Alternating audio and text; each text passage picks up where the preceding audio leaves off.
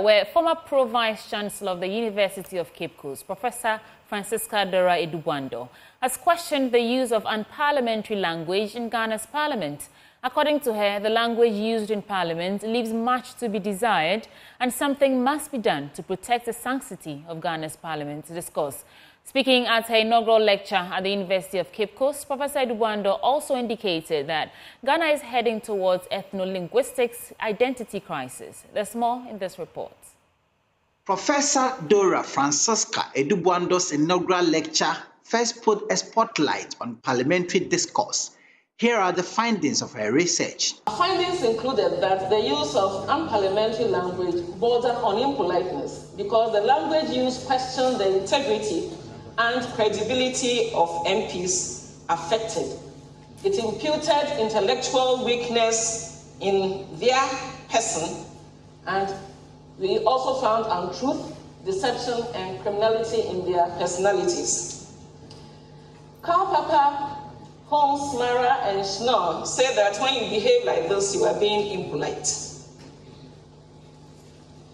Unparliamentary discourses of our times have obscenities, provocative or threatening language, personal attacks, and insults.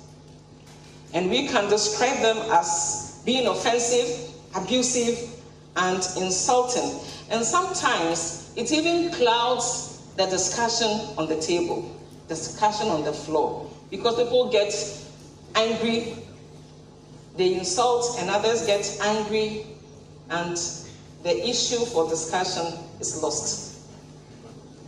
Our parliament has become such that the unparliamentary discourse in the discourse of our times have gone so bad that the speaker himself had to use unparliamentary language to caution the use of unparliamentary discourse by referring to the parliamentarians as if they are in the market or choba. That is unparliamentary discourse in itself.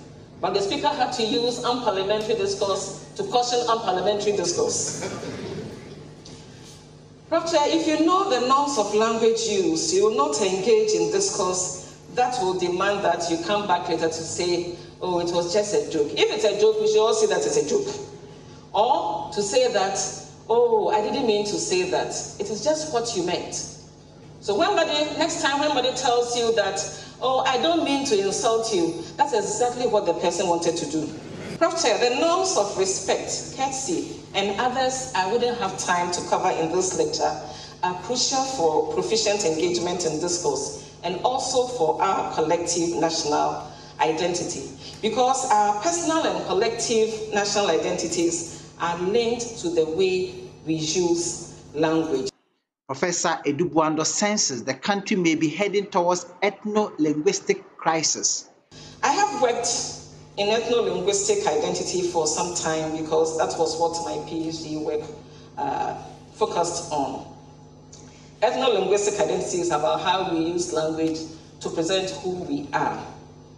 In a paper I did with Owewie, we realized that Ghanaians have negative perceptions, attitudes to our own languages. Recently, I heard that in Parliament they're going to use Ghanaian languages, but I didn't hear the modality for it. So I guess it's just like other things we say.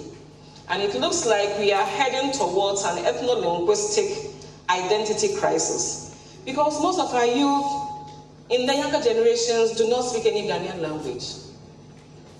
When I did my study, I met people who are students of this university, and they didn't speak even one Ghanaian. The Vice Chancellor of the University of Cape Coast, Professor Johnson Nyankwo-Boampong, supported the College of Professors to rope the now full Professor Dora Francisca Edubwando into the College of Professors.